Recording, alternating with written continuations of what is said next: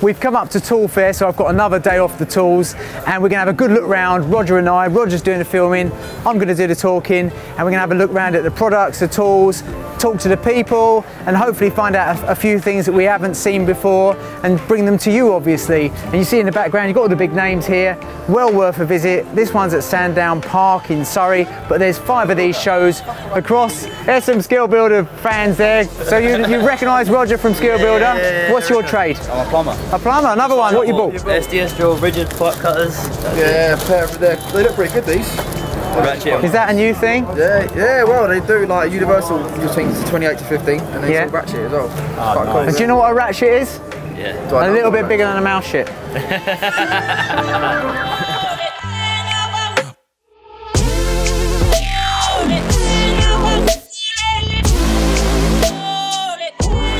This inclinometer is not dissimilar to what I use one. This is for the roofing guys out there. People ask me, how do you know what a pitch of a roof is? Okay, so this is an inclinometer. Okay, and once it's set up, it'll tell you the pitch. It also works that way as well, so you can keep that level and offer that up and down the slope. However, they're not foolproof because these are incredibly accurate, but if you put this on an existing rafter, you've got the ridge, you've got a purlin, you've got the plate, and in between everything does that. So if you put it on the wrong spot, it will say 33 degrees. If you go up the rafter to the purlin, it will say 37 degrees. So what you need to do is a straight edge from purlin to plate over the top of the rafter, taking out that undulation, if possible, from the ridge to the plate, then use your inclinometer and you're going to get exactly the right pitch. And sometimes it can vary from 3 or 4 degrees in one rafter based on that deflection. So that's a good little tip.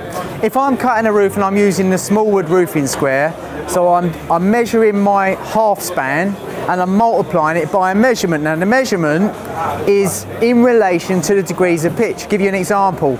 For 45 degrees, for every metre that you travel level, you travel 1.4156 millimetres at 45 degrees. And for every degree of pitch, whether you're 35, 36, 37, 38, there's a dimension for that.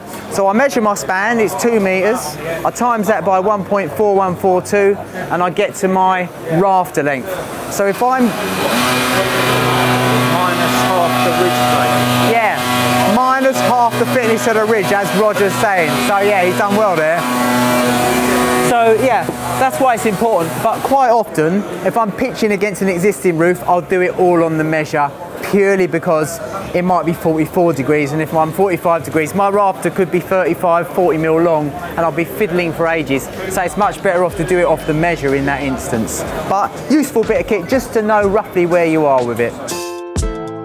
You must know that the Stabila is the bricky's favourite. Absolutely. Yeah, I only use a Stabila level purely because it's really robust and it works, and you know, it's just something you get used to. And most tradesmen I know have Stabila levels. So we're going to be told now why Stabila are so good at what they do. Tell me about it. How you make it? Why is it strong? What you'll see is this: with any level. So you see a vial, they may be the same colour, there may be a number of things. This is a cutaway of a 70 series level. If you imagine we're looking this way, the light colour is epoxy resin. So this is injected, which creates a seat top and bottom, and then at the side. So effectively, this box section, it can then not move. Yeah. And this is the key. You can drop them, you can do what you like with them, because that is specifically injected. Now, with this section here, the 70, you see many levels look like that. You won't see any that look like that. The ones that you see that look like this, what's happening inside of them? Oh, I'm not going to say anything because I'll just talk about our product. Yeah, yeah. You know, so I mean, you could say, but they're just not as good as what you're doing. That's what you're saying. They use a very different process. Fine, yeah. Okay. And so the 70 series here, these will be levelled on a automated system. Right. When you go into the 96s and above, they're actually levelled by a human. Are they? So because that each individual resin, one. Because that epoxy resin is pliable till it sets, it's then magnified and the bubble is levelled. So then when it sets precisely. I'll tell you what's really funny. No matter how many of these Stabila levels I've used over the years, I don't know if anyone else is doing this, I've still got my laser level out, and I'm using my laser level, and I'm still getting my 8 foot or 2.440 level, and I'm still, and I don't know why I don't just trust it. You know, it's kind of like, it's partly because my eyesight's going now. But equally, they're never wrong, and I've dropped mine right off the top of the scaffold as well. Yeah. You know, really and truly. It's like what you wouldn't want to hear on a date. It's what it's inside that counts. Yeah. And it is. With a Stabila, it's what's inside. Yeah. You know, the profile. There's three processes. It's profile, vial, and assembly. Right. So that section inside, you wouldn't know that whole system is there. Right. You wouldn't know. No. But this is what Stabila strive to make the absolute best they can. What Stabila say they are, they're a measurement company. That's it. They don't make power tools or other tools, they make measuring tools. Yep. And that's all they make. Yep. And that's all they strive to make. And that method's used in every single level, is it? Yeah. From the it's even to the vial here. Yeah. If you look closely, they're actually metal rings and they're inserted by hand. They're recessed in a CNC. Really? They're inserted by hand, because we have a go at this when we go over to Stabila. That's so it doesn't create any friction on the bubble. That's incredible. It's the length that they go to to make, you know, it's even the shape of the bubble.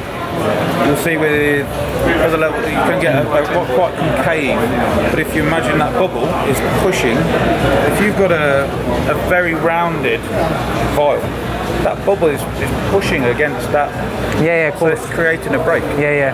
So everything has been designed to be the best it can possibly be. But when you talk about the price, it's the accuracy. And it depends on if you start a job with a precise measurement, or if you start the job with a bad measurement that you have to knock down again, what's more expensive? But what I try and do, I try and work with colleges as well. Yeah, good. Because a generation, say 30 and below. I worked on site when I was younger. You strive towards what your senior tradesmen use. It'll be a Stabila. Why? Because they know. Now it's what looks good, what's cheaper. But if you want an accurate measurement, that's what they strive for. Well, thanks for your time. It was interesting, and I think this is going to be one of my next purchases, purely because it's got the measuring device on it. It's telescopic. I like these things for the braces. I think that's a really good idea. And we do a lot of timber framing. If you've seen our channel on YouTube, Skill Builder, you'll have seen that we've done a series on timber framing recently. So and maybe we'll check that out on the next one we do on timber framing. We'll use this, and we'll use it, you know, for that purpose.